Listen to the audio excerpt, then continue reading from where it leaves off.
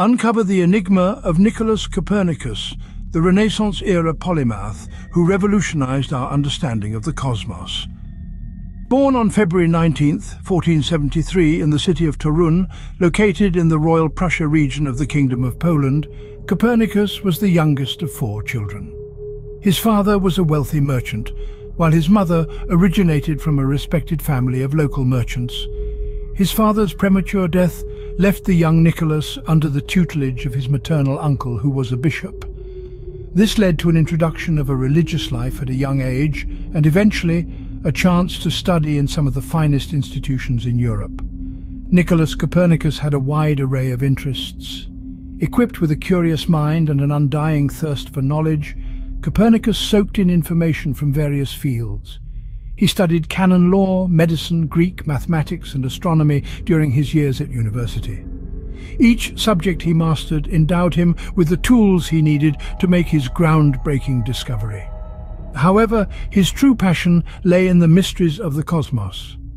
As a child, he would often gaze at the night sky, marveling at the dazzling display of stars and the other celestial bodies.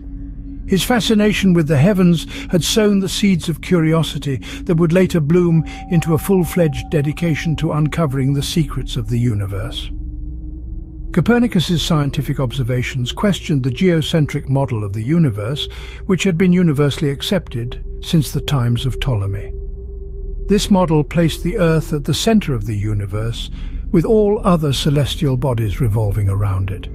But after years of diligent observation and careful thought, Copernicus proposed a radically different concept, the heliocentric model.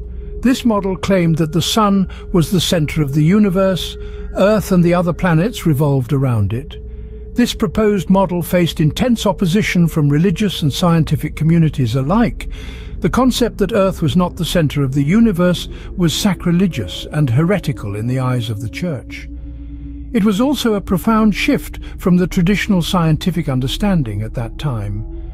Despite the intense scrutiny and opposition, Copernicus stood by his theory. He continued to gather evidence to support his heliocentric model until he was eventually able to convince some of his contemporaries. The publication of his book, De Revolutionibus Orbium Coelestium, on the revolutions of the celestial spheres, just before his death in 1543, was a testament to his unwavering dedication and belief in his groundbreaking theory.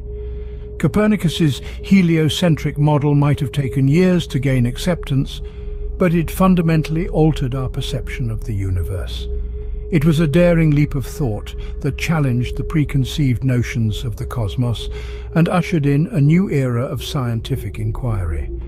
Indeed, Copernicus's contribution to science and his courage to stand against the tide are reasons enough to call him a true revolutionary.